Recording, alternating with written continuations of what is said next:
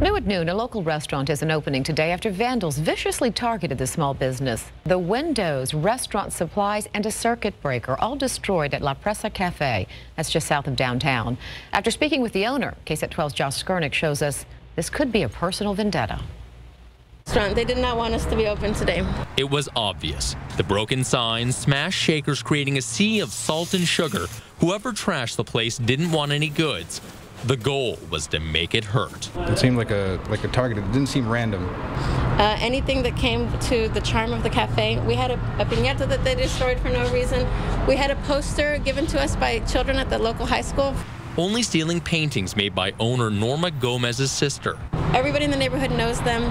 When the staff of Presa Café just south of downtown walked in around 6 a.m., they found the refrigerators unplugged, a smashed circuit breaker and iPad, leaving them and the neighbors to clean up the mess. The 5-month-old restaurant won't make anything anytime soon. Where they came in through a window, so they punched glass and it went flying.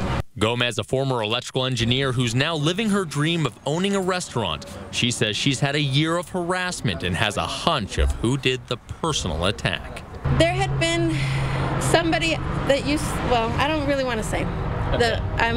It's a safety issue of my own myself. She is asking for any tips on what happened overnight. Now, one possible lead is a security camera across the street at the senior center. They're checking on it right now to see what they can find. And this got torn up into pieces.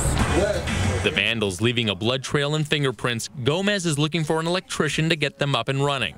The ability to run her business in peace would be good too. Josh Skurnick, KSAT 12 News.